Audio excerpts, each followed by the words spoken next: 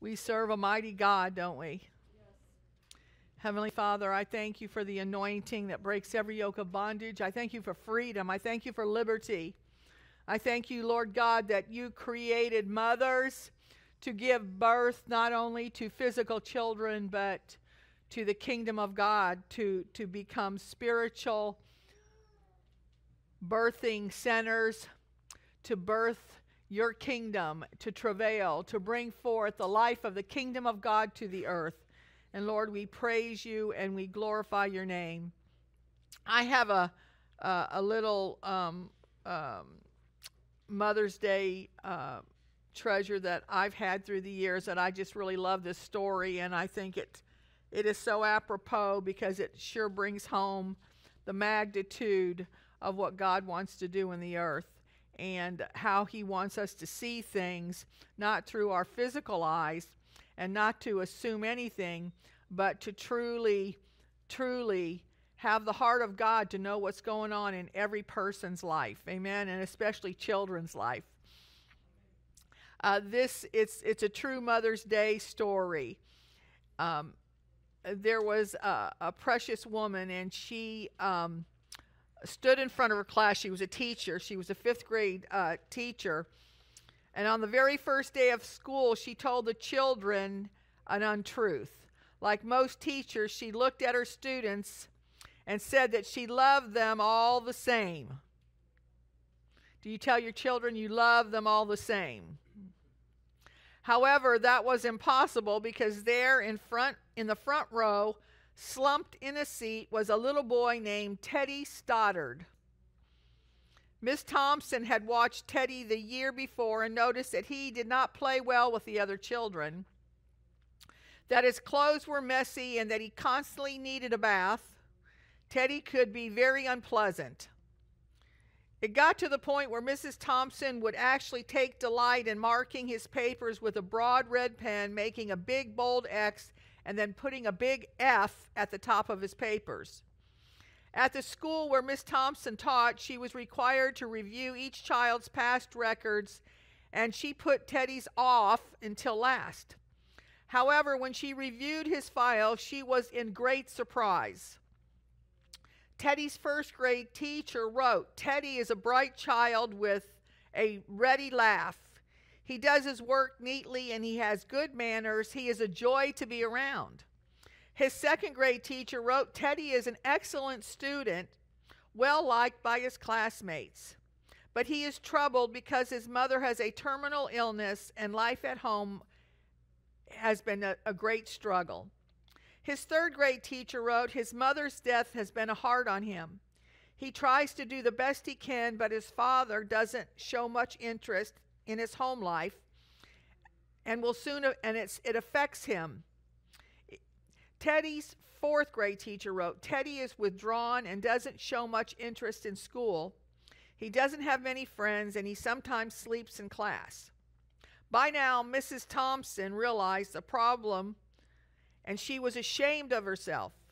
She felt even worse when her students brought her presents, wrapped them in beautiful ribbons and bright paper, except for Teddy's. His present was clumsily wrapped in a heavy brown paper bag he got from the grocery store. Mrs. Thompson took pains to open it in the middle of all the other presents. Some of the children started to laugh when she found a rhinestone bracelet with some of the stones missing and a bottle that was 1/4 full of perfume. But she stifled the children's laughter when she exclaimed how pretty the bracelet was, putting it on and dabbing some of the perfume on her wrist. Teddy stayed after school that day just long enough to say, "Miss Thompson, today you smell just like my mom used to." After the children left, she cried for at least an hour. On that very day, she quit teaching, reading, writing, and arithmetic. Instead, she began to teach the children. Miss Thompson paid particular attention to Teddy. As she worked with him, his mind seemed to come alive. The more she encouraged him, the faster he responded. By the end of the year, Teddy had become one of the smartest children in the class, And despite her lie that she would love all the children the same, Teddy became one of her favorites. A year later, she found a note under her door from Teddy telling her that she was still the best teacher he ever had in his whole life.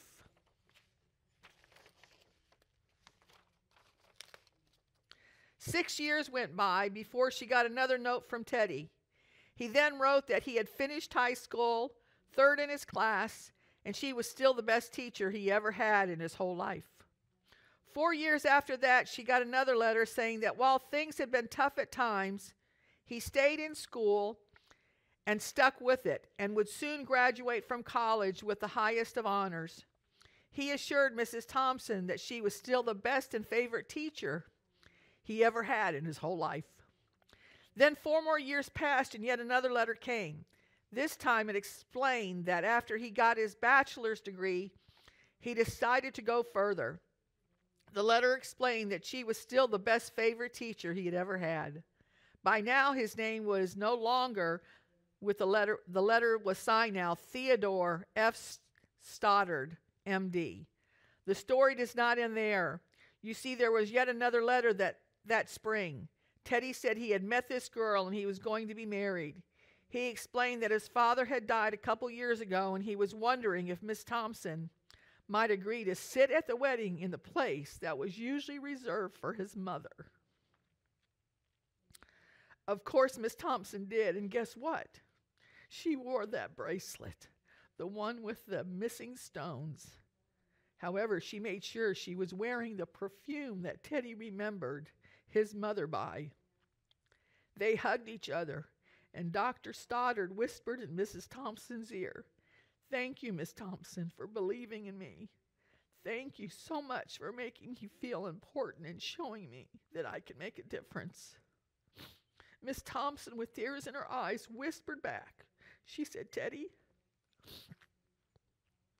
you have it all wrong. You were the one who taught me that I could make a difference, and I didn't know how to teach until I met you. Warmest wishes. I love you.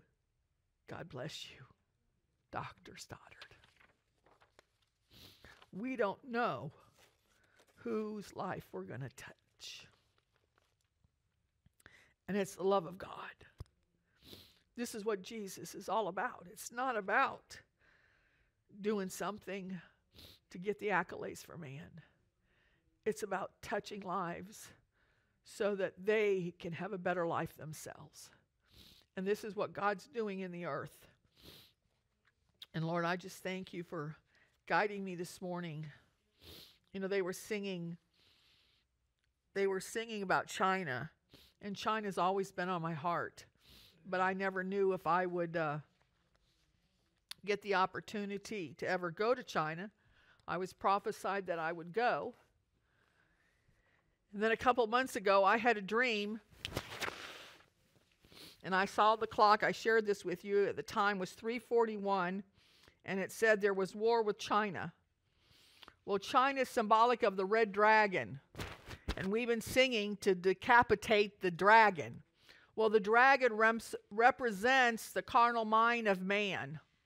And when it overtakes the serpent, when it overtakes the beastly nature in us, you see, everything in the Bible is a type and a pattern and an example of what is opposing God and what blesses God. And so God uses the terms dragon, which is the carnal mind. He uses the term serpent, devil, Satan, which the serpent, the devil, Satan, all is about the hissing and the whispering, and the beastly nature of man within us is when it talks about the beastly nature, it talks about the opposing force within us that is governed by our own flesh, our own desires instead of God. And so God is destroying the dragon. He's destroying the carnal mind. Well, how do you destroy the carnal mind? You destroy it through truth. Jesus is the way, the truth, and the life. And when Teddy got a hold of truth of someone that loved him, he was able to open up his heart and receive from that person that loved him. And the greatest thing we need is love. Amen? And when we reveal the love of God to people, their hearts are open to us to receive a truth. And so as truth is being prevailed, as we are praying and seeking the face of God and praying for righteousness to prevail on the earth, and as we stand up in righteousness ourselves, as we apply the truth within our own life, and we become an example to other people of truth, it is catching, and we can be a testimony, we can be a witness of the love of God because people see our character. And we operate in truth is going to set the captives free. And so God was telling me that he is bringing forth in the earth, a completion of who he is in a unity of truth that is going to destroy the red dragon, destroy the opposing forces in the earth. And this is what God's doing even right now. And he's destroying religious spirits. He's destroying the carnal mind. And he's destroying and giving us a revelation of what the world is versus the earth. He gave the earth to man, but it says in 2 Corinthians 4:4 that Satan is the god of the world. So there's a difference. And I've shared with you that the world is everything that man creates, his intellect, his abilities, everything that man creates is of the world, and it's not of God. God wants us to recognize that he is all wisdom, he's all knowledge, he has all abilities, and he wants to take you to another higher dimension, a dimension of freedom and liberty that we don't have in the world. Our mind and our works and everything that we do causes stress and anxiety. But when we get in the presence of God, there is a supernatural rest and a peace that overtakes us that tells that everything's going to be okay. And like the word says in Romans 8:29, it says that all things work together for good for those who live and are working according to his purpose. When we do everything according to his purpose, everything starts to work out. Miracles start to take place. And we know that they're miracles because we know that in the natural realm it never could have happened. Amen? And so today, you know, we've been talking about the 7 stars, and we've been talking about Joseph, and Joseph's name we know means add, and Joseph is symbolic of Jesus Christ. And Joseph had a brother, his name was Benjamin. And I want to capitalize today by the grace of God on Benjamin, son of my right hand, because that is who God is bringing forth in the earth in this last hour. He's bringing forth sons of his right hand. And you know, it's really exciting when we understand that when Benjamin and his brothers came to meet Joseph, that Joseph gave Benjamin 5 changes of clothes. He gave all the other brothers 1 change of clothes and 1 portion of food. But with Benjamin, he gave him 5 changes of garments. And that word 5 is symbolic of grace and the hand of God's ministry, which I want to talk to you about today is the right hand. And that hand is apostles, the prophets, the teachers, the evangelists, the pastors. Well, what is it? It says that the apostles and prophets lay the foundation. You know, in the earth, really, we haven't came to a true understanding of the power of apostles and prophets because we have been so accustomed to a religious ceremony and programs and a setup of man's order instead of God's spiritual order that he wants to set up in the earth. And the prophets, basically, they're troubleshooters. They not only exhort you, but they also correct and instruct, and they are God's mouthpiece of what God wants to do in the earth. It's not their decisions. It's not their thoughts, it's not their mind, it's God's mind. And they're just a delivery system from what God wants to say in the earth. And the apostolic operates in all fivefold, so the apostolic can not only execute it, it's like a main CEO of a builder that does great commercial buildings. They know how to implement a building from the foundation all the way to its finished product. Well, so that is an apostle. Apostle knows how. They see the treasures within you. They see your abilities in the Spirit to bring those treasures out. That's why it's so important to be a part of the body of Christ. Why? Because the more you are a disciple of Christ, the more you're discipled and trained in God, you are training your spirit man to grow up in the fullness of Christ, so that you can understand and you can relate to others that have the same calling you do. And you see, the more you are trained in the Spirit, the more you see others operate in the Spirit, the more your spirit's going to gravitate to one of those 5 ministries that are going to overtake you and cause you to say, hey, that's me. Hey, that anointing is me. And I can relate to them. You know, people that have a pastoral anointing will be gathered. They will be, they'll feel a closeness to people that are pastoral. Evangelistic people that like to go out and evangelize. You know, Mark's evangelistic, and he likes to go out and he likes to talk to people and share the gospel. And Steve's very evangelistic. But then you have the what am I missing? The prophets, which execute God's word. The apostles, who can carry out and build the kingdom of God. The prophets also help do that, because it says that the apostles and the prophets lay the foundation. And teachers, that's what I'm missing. I was thinking teachers. And then the teachers, people, now Steve's a teacher because I make him nuts. You see, I go and I hit the high points, and then he wants to fill in all the gaps. Well, that's what a teacher does. A teacher fills in the gaps. I'm prophetic, so, you know, a lot of people say, oh, you're preaching over my head. I purposely preach over your head because I'm not preaching to your head. I'm preaching to your spirit. And you see, legalistic people that like to, you know, they want to know everything, okay? Okay, that's not God, because God's not speaking to you in the natural, in your intellect for information. He's speaking to grow your spirit man, to grow you up in Christ that supersedes your mind, that supersedes your ability. So quit trying to learn something through information. God's more interested in you taking one part of this message that captivates you and sit on it and grow on it than try to learn everything I'm saying. You're not going to. Why?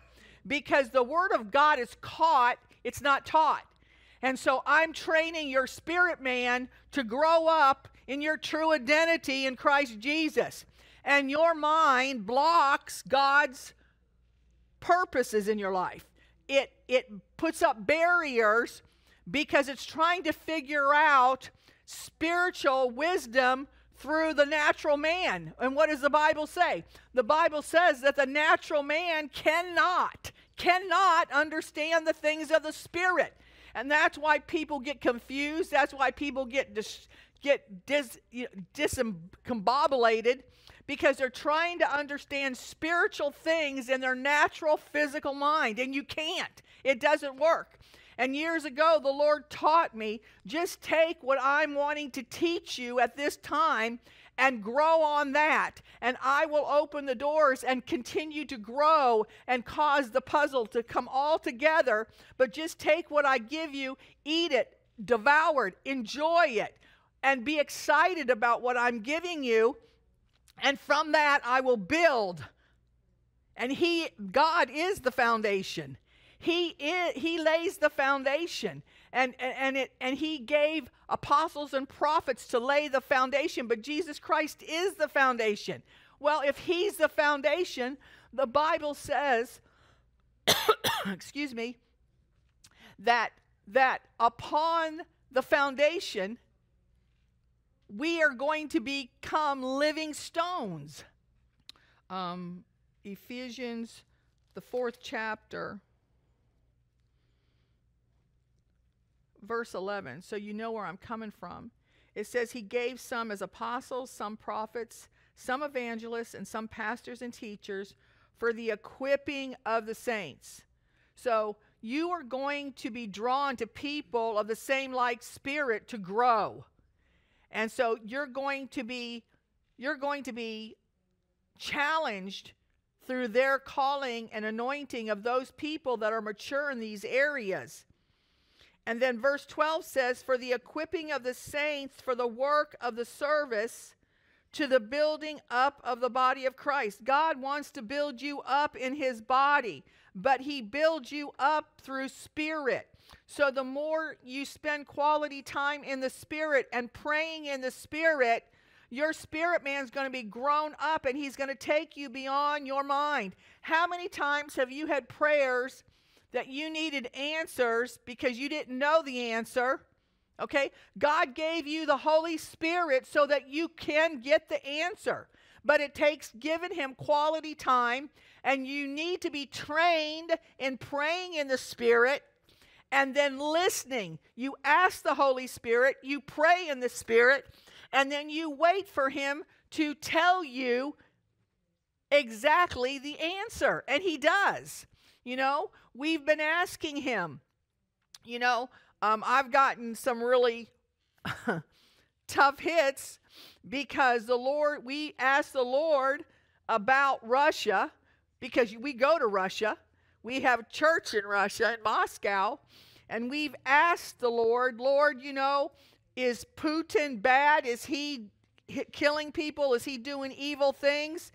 And the Lord showed us that Putin was purging the nation of the Ukraine from all the corruption, and where a lot of the virus, the COVID, it was a bioweapon. They've proved it was a bioweapon, and a lot of it was created right there in Ukraine because it's one of the most corrupt nations in the earth. And we know that a lot of our government, they had business with some of the companies, and I knew this years ago. You've got about 4 governmental people that are in business in Ukraine, and it's all evil, nefarious deeds, and it's laundering money, it's trafficking children, it's laboratories that created this virus, and also it is the hub of a lot of the deep state's corruption. And that's why there's so much opposition. And so they're making it look like he's killing all the civilians, when in actuality, it's their evil organizations that have no heart. They have no problem killing people for their own safety and protection and cover-up. And they're killing innocent people to make it look like Putin's done it. And the Lord has showed us this. Steve had a vision in fact, the Lord spoke to us through the months ever since this started to happen. And we said, Lord, we want you to confirm in our hearts that Putin is right, and we're lifting him up because he is doing your deed. He is purging the nation of evil people. And anyway, Steve had a vision while we were praying a week or so ago. And Steve, what was the vision?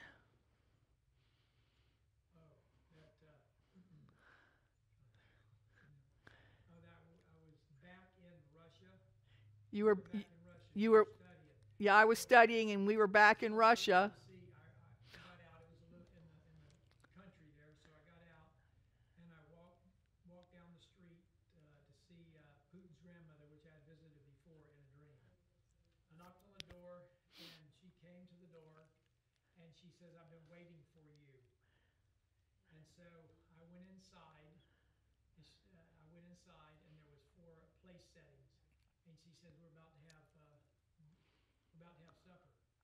So, but we have 2 more guests coming, and I noticed there was 4 plate settings.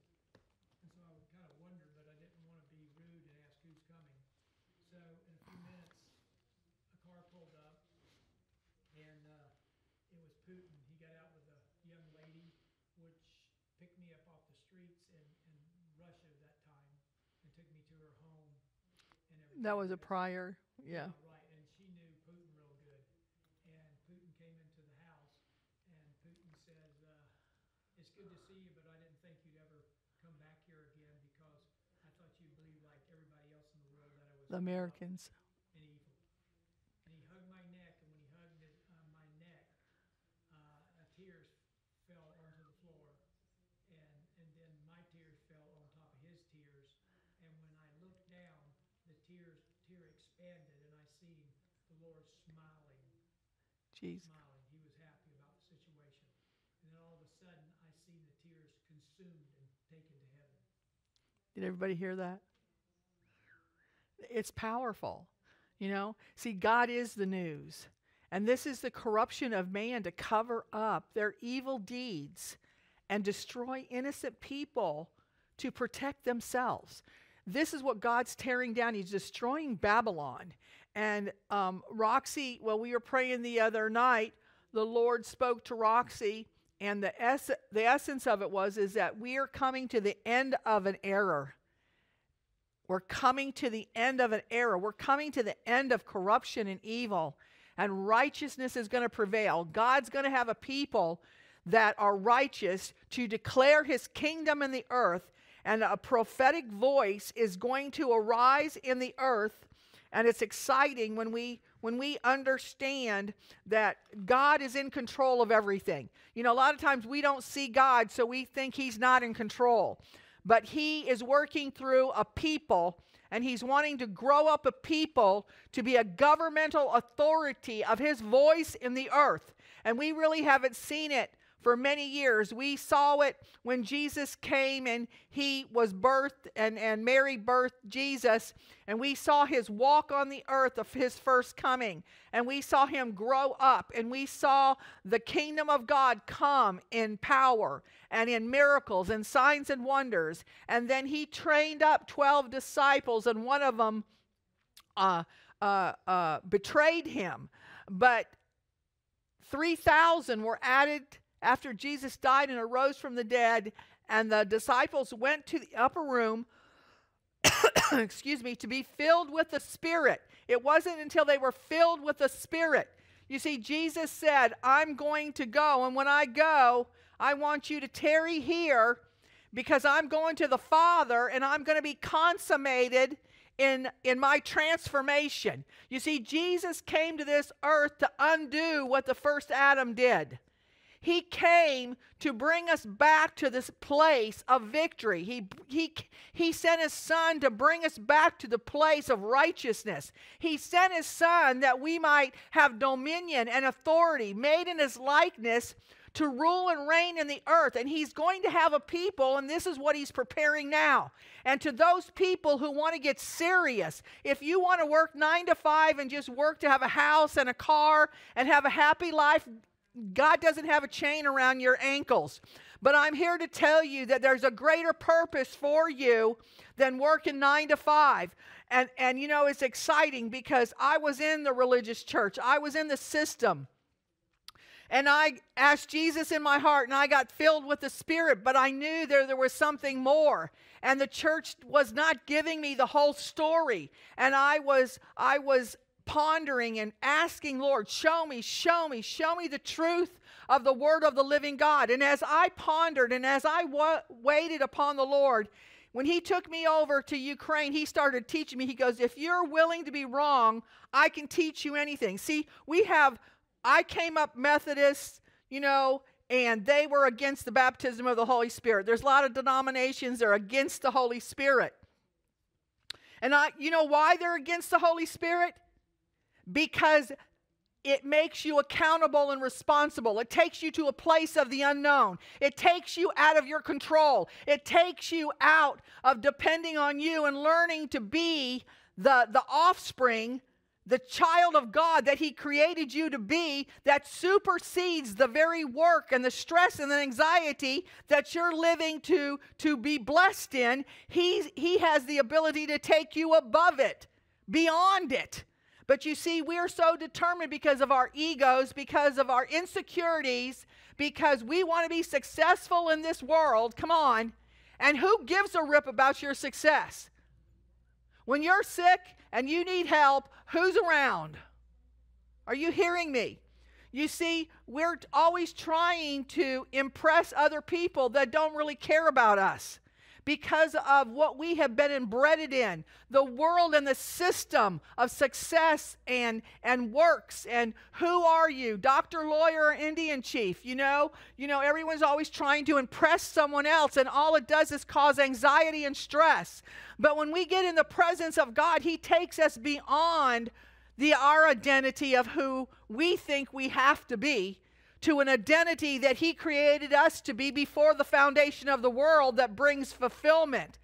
You know, I didn't find this until I was in my 30s. I didn't find this truth out until I allowed God to change me. I allowed God to teach me. I allowed God to do whatever he wanted in my life that I would find truth. Because you see, the Lord, he told Moses, he told Abraham, and well, he started with Moses. He told Moses, he said, the only thing I want you to celebrate is the feast. And so many people think, oh, that's a Jewish tradition. It was from the beginning. When they came out of Egypt, God was showing them a pattern. And the feasts represent salvation. They represent the baptism of the Spirit. And the third feast represents the fullness of the Spirit, overcoming death, hell, and the grave, in which we sing about all the time. But because the church hasn't been taught it, they don't understand. It says the last enemy to overcome is death. Isn't it amazing that in Romans 8:23, it says that we're anxiously awaiting the redemption, the glorification of our bodies. That means that our bodies overcome death. That he didn't say, waiting for you to go to heaven. The patriarchs, they're not complete. The patriarchs are waiting for a people that are alive to fulfill God's plan and purpose for all humanity. There is if you go to the descendants, there's 24 generations. The 24th generation in Matthew, the first chapter, hasn't been fulfilled yet. Why? Because there's still a generation that has not been born yet, come on, that is going to fulfill tabernacles, that is going to overcome death. That's the 24th generation. And it wasn't put in the Bible because it hasn't happened yet. And you can go through it. There's 24 generations from Jesus. And there's going to be a fulfillment. And the patriarchs in Hebrews 11, the faith chapter, they're waiting for you and me, for a people to be perfected. And that word perfected, come on, is the fullness of Christ. And isn't it amazing? And you can look in Ephesians 4:13. That's the whole purpose of the church. My purpose is to show you, disciple you, train you to overcome death in you, to stop looking in the world, to stop depending in the world, to stop depending on your intellect, to stop depending on your senses and your will and your ways, and start to learn to depend on Jesus Christ so that you can overcome death, so that you can be a part of the army of God and rule and reign in the earth for 1,000 years. Now you can continue to do your own thing. God's not going to stop you.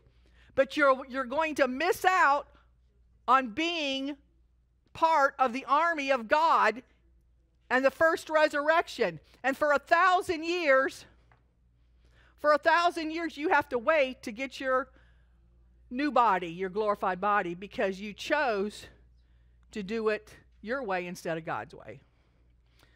So you see, you know a truth now that you didn't know before. And you have the opportunity to grow up in Christ Jesus and find out your destiny. Most of the government and the businessmen that I met in Ukraine, I told them, most of you guys are apostolic. Why? Because they multitask. They have great minds and they have big businesses. They have abilities to do many things. Well, when we transitioned from the world, I was a multitasker. I can do a lot of different things at the same time.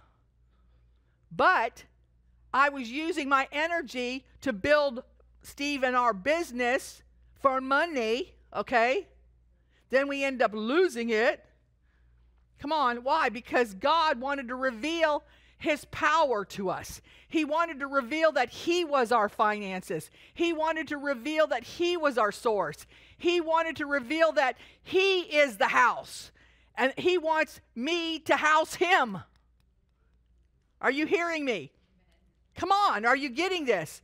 You see, the Bible says that we are the temple of the Holy Spirit. That word temple is habitation. It means dwelling place. It means sanctuary.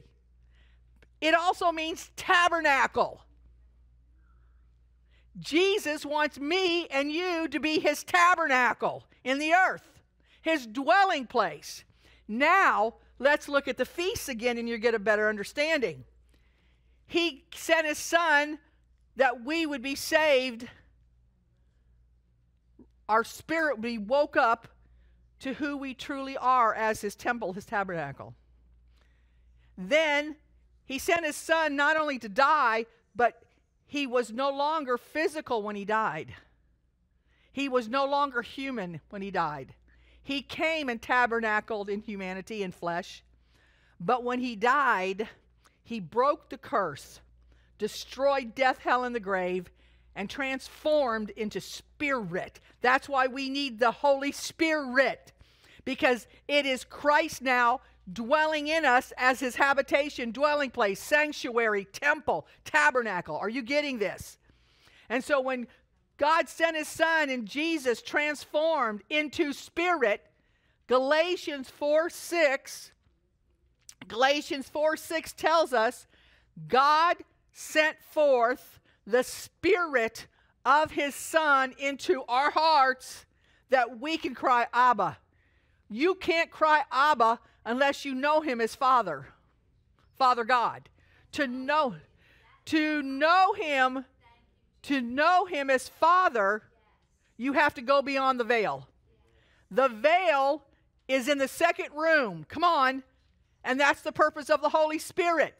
It's not about the getting tongues, blah, blah, blah, blah. It's not about speaking in tongues. It's about being full of the Spirit. It's about what the tongues takes you to. It takes you to the Father. It takes you beyond your head. It takes you beyond your wisdom. It takes you beyond your knowledge. It takes you beyond everything of this world. And it connects you to the Lord Jesus Christ, to the Father. And in them, we can do all things. Then the impossible happens. Why? Because He does the supernatural. Who split the Red Sea?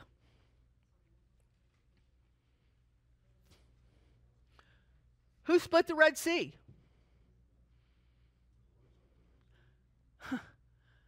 He gave Moses instructions. He's wanting to give a people instructions to part the Red Sea in your life, to part the Red Sea in other people's lives, to bring miracles to Ecuador, to bring miracles to Venezuela, to bring miracles to Russia, to Ukraine, that all peoples can see Him as He is.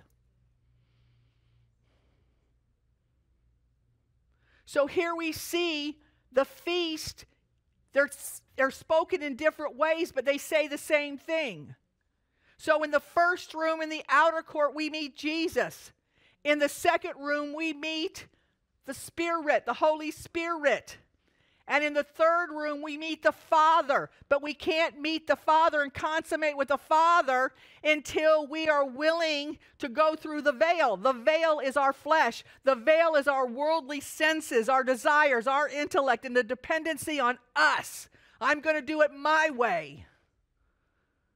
But when we give ourselves up and we lay our lives down, Then the Holy Spirit, as we are praying in the Spirit, and the more we pray and we focus in the Spirit takes over and gives us answers, supernatural abilities. He opens doors that are impossible to open. He gives us the keys to His kingdom. I can remember God doing a supernatural work. We went to Moscow for the first time, and it was in the middle of the night. It was like midnight, and we had got off the plane, and we went on the bus to downtown Moscow, and we had to get on the underground subway, and their escalators, because they move so many hundreds and hundreds of people so fast, because Moscow has like 10 lanes of highway. They have like, it's bigger than New York, okay? And there's so many thousands of people traveling in the subway. And so I had another minister with me, and then I had 3 other ministers from Ukraine, and they had all of our luggage, and dummy me, I always carry too much. And so anyway, we had to go down the escalator, and so I had a lot of my stuff, and then one of the ministers had a bunch of stuff, but they forgot one of my suitcases, and all I can remember is you can't leave anything because it'll be gone. And so here I have this huge suitcase, and I'm going, the guys were all on the escalator, and it's just me, and my arms are full.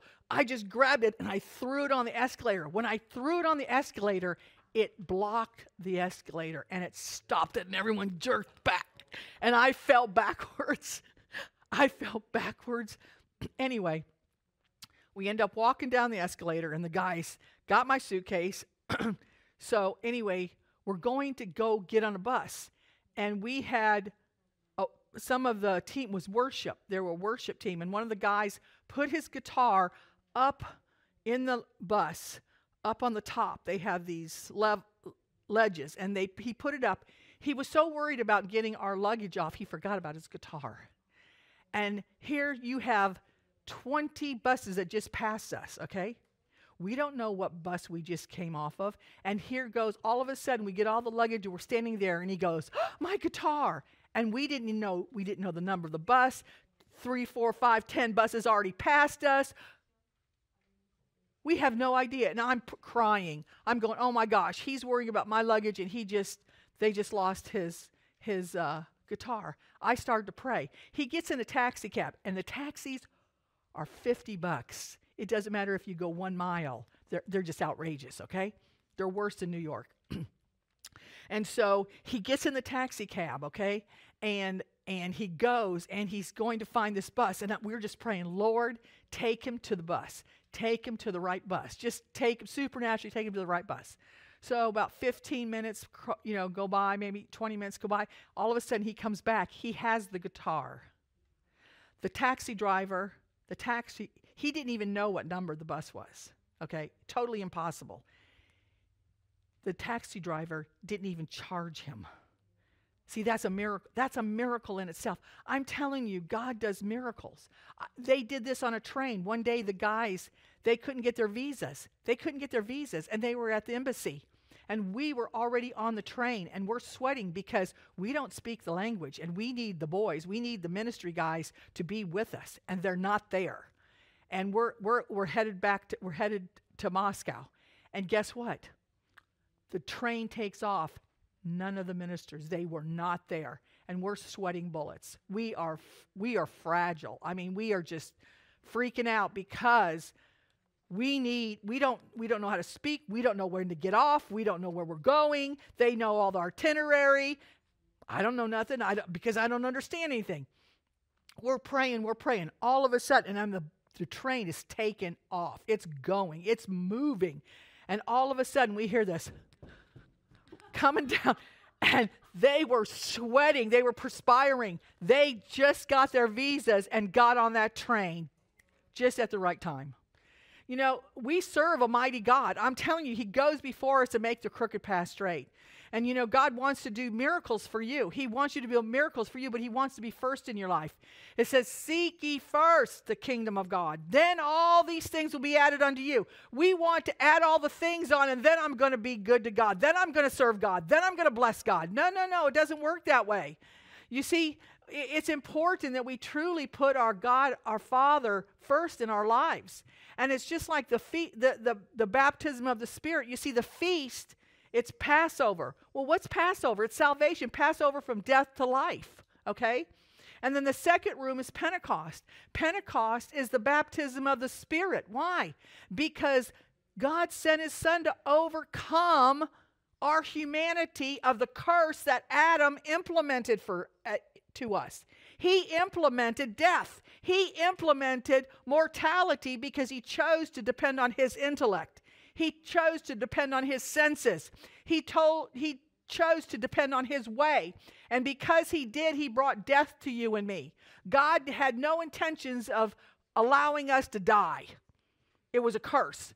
But praise God, he sent his Son because he loves you and me so much that he sent his Son to overcome death so that you and I could overcome it. But the church doesn't understand that the feasts tell the story of overcoming death. And it's through the Holy Spirit. There's 3 rooms, but most of the church gets stuck on the second room in Pentecost. And they think, oh, it's the gifts of the Spirit. You know, you pray for people and they get healed.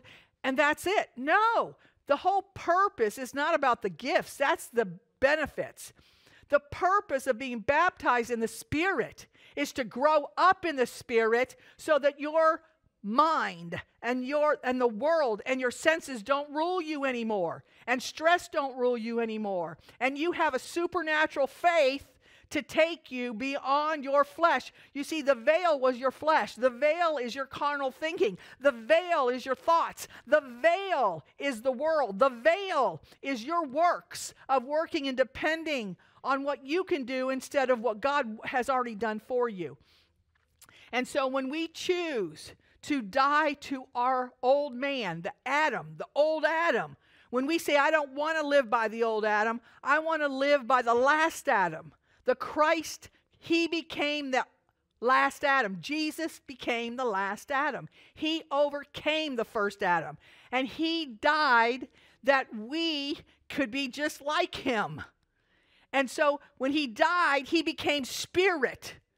And God consummated him in the heavens so that he could send the incorruptible seed, the incorruptible spirit into you and me so that his incorruptible seed, his spirit, would train us and teach us to be just like him. And the more we spend in the Spirit, it's like Steve, when he came up here, he started getting serious with God. You know, he was just happy making money, sending me overseas, and being a good old boy, doing the good old thing. But then God got a hold of his heart, and he started getting serious with the Spirit. And now he has these visions, and they blow me away, of the detailed vision that God has given him, because you have these treasures in you. But until you allow the Spirit to ignite you and train you and teach you, they won't come alive. They're dormant in you. But when you pray in the Spirit, when you cry out to God because you're his children. And, you know, we're celebrating Mother's Day today. But God literally is our mother and our father. You know, he loves us. He's El Shaddai. That's feminine. You know, El Shaddai is feminine, the nurturer. He nurtures us. But he's also Jehovah. He's also Elohim. He's also the mighty God, the everlasting Father. He's masculine. He's feminine because in spirit, he's both. We were made. How can Dennis be made in God's image and I be made in God's image? Apparently, God's both. He's masculine and he's feminine. Are you hearing what I'm saying? But it's in the Spirit. It's in the realm of the Spirit that God's masculine. And he's feminine. He's a nurturer. He gives birth to life and resurrection. But guess what? He is the procreator. He wants to impregnate us with his word. And his word we're being impregnated by the Spirit of God. And as we or allow the Spirit to impregnate us, we start to grow a baby. And the baby is the power of the Christ in us. And that baby overtakes our natural realm. It overtakes the physical realm. It overtakes our senses. It overtakes the things of the desires of our flesh, and it removes them so that the Spirit of God will rule and reign in our life, and we can have joy and victory. Let me tell you something. It is not easy to raise children. It is not easy they don't come out with a book. Come on. There is no book that comes out with them. And it's trial and error. But praise God, when we have God, we have His protection. It says, through the cleanliness of your hands, your loved ones will be saved. Your loved ones will be saved. But we have a responsibility to train our children so that they can learn of God at an early age so they don't make the same mistakes we make. Amen? How powerful. But I want to get to beyond the veil. The veil is your flesh. The veil is your senses.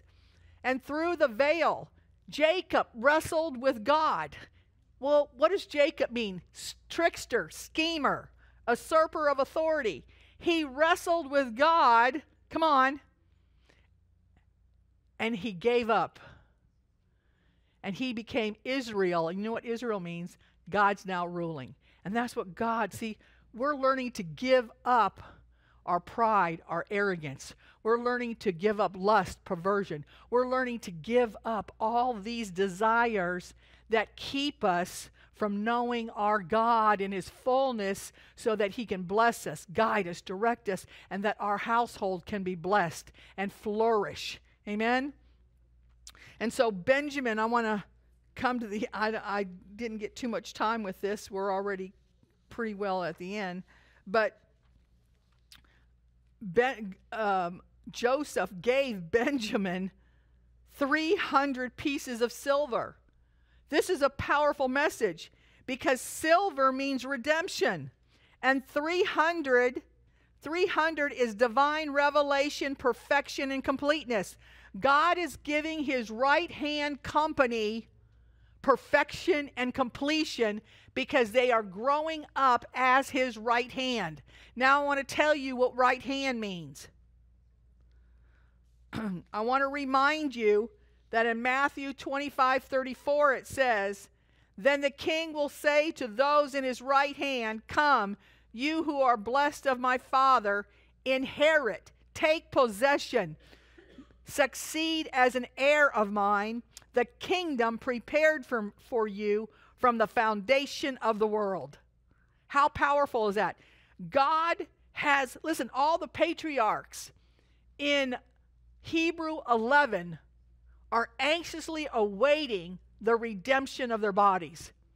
See, the church preaches, oh, you know, the world is going to hell, and there's going to be, you know, wars, and we're going to go to heaven and be with Jesus. That's not what the Bible says.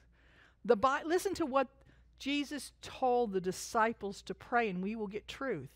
He told the disciples to pray that thy kingdom come, thy will be done on where? Earth, as it is in heaven.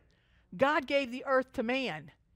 His purpose is in this earth. So He's going to have a people of His right hand, a people that overcome, a people without spot or wrinkle, a people, come on, that put Him first, that seek ye first the kingdom of God. He's going to have a people that's going to rule and reign with Him in the earth as priests and kings. He taught the disciples, thy kingdom come, thy will be done on earth as it is in heaven. Guess what else He told them to pray? He told them to pray that the knowledge, not our knowledge, God's knowledge, the knowledge of His glory, the knowledge of it says that we fell short of the glory of God. Amen? Now listen to this scripture.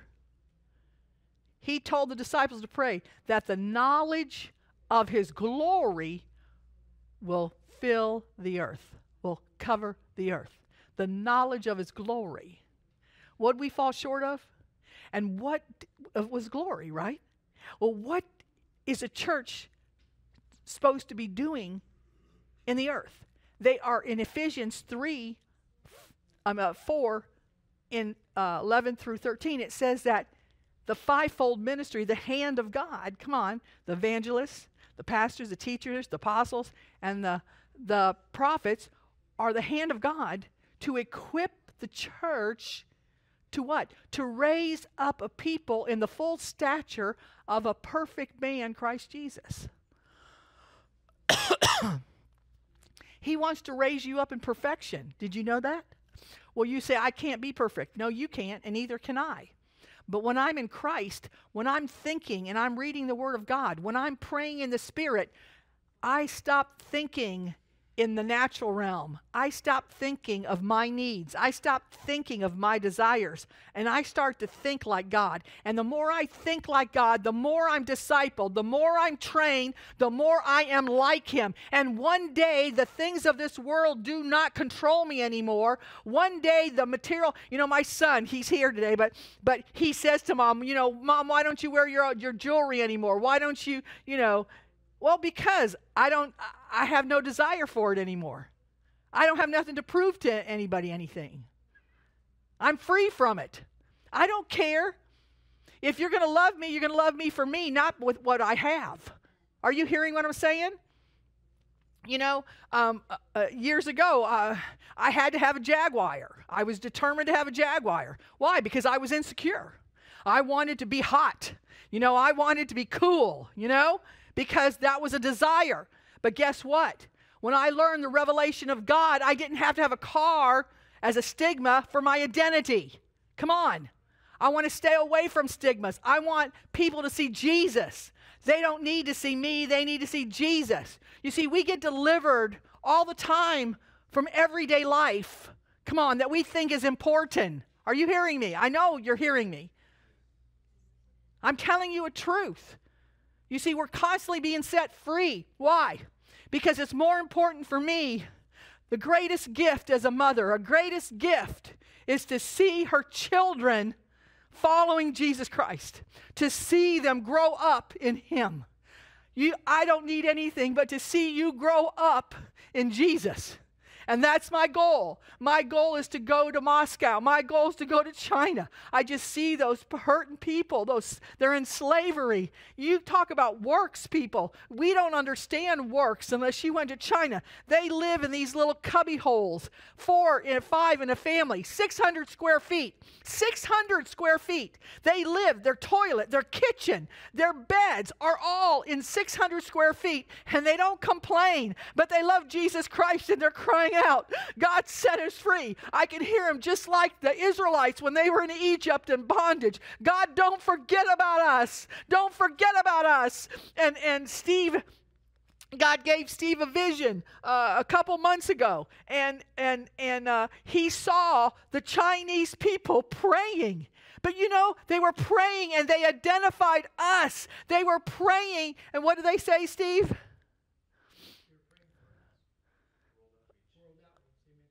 Did they say it that way? I just want to make sure I got it right. And they were saying, were they praying for world outreach? They were praying for world outreach.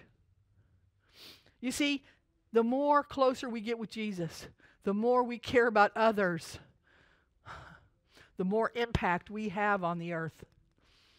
You want to make an impact just for you, or you want to make an impact in the earth? I want to change lives for the glory of God. That's the greatest gift. The greatest gift is to see people transformed and changed for the glory of God. That's what a mother is. That's what we're celebrating today. But a mother is revealing the character of Christ, not building their kids in appearance and the love of money and the lust of life. No, that's shallow. But giving people Jesus Christ, that when you're not there, Jesus is taking care of them. Amen. I want to finish up with this. Joseph, symbolic of Christ, gave Benjamin, son of my right hand, 300 pieces of silver. He gave him divine revelation, perfection, and completeness of his full redemption. How powerful is that? And this is what Benjamin, I'm going to finish with this.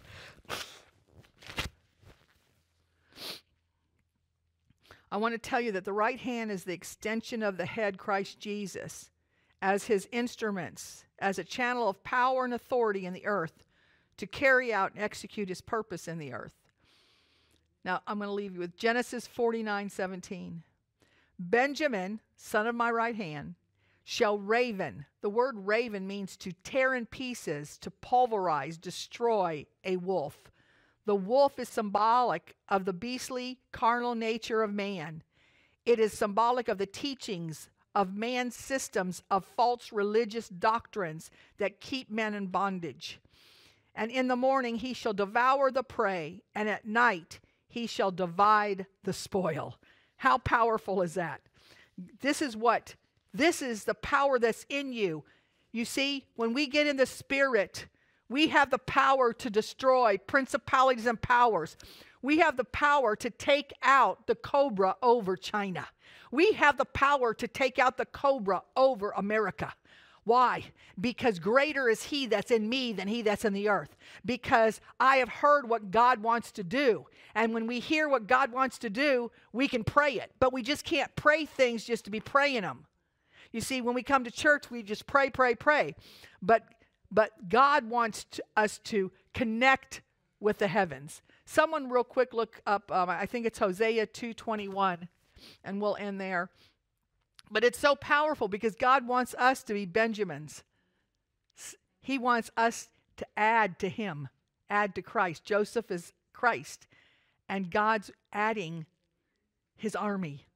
He's bringing forth his army of those who wants to go beyond the veil into the Holy of Holies and become one with Christ. Amen? And it's powerful. Does somebody have it? Hosea 2:21. Yeah. It will come about in that day that I will respond, declares the Lord. I will respond to the heavens, and they will respond to the earth. And the earth will respond to the grain, to the new wine, and to the oil. And they will respond to Jezreel. So what is God saying? He is saying that when we pray and we seek the face of God and we hear from God, he's going to respond to the earth. The heavens are going to respond to our earth, and we're going to see prayers answered for the glory of God. Amen? Stand with me. God is good. Amen? He has a plan. He has a mighty plan. Amen?